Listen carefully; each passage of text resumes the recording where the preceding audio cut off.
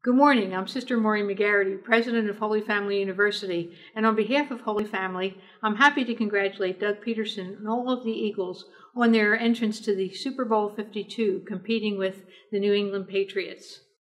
On this occasion, I'd like to take the opportunity to offer a prayer on behalf of our Eagles and on behalf of our whole city. Heavenly Father, we thank you for the opportunity for the Eagles to participate in the Super Bowl 52. We ask that our coach, our players, our spectators and fans, and our entire city treat others as they would want to be treated, with respect, love, patience, and understanding.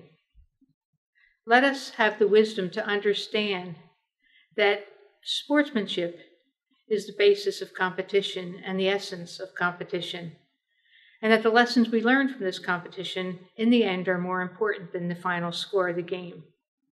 We ask this in Jesus' name. And on Sunday we say, "Fly, Eagles, fly."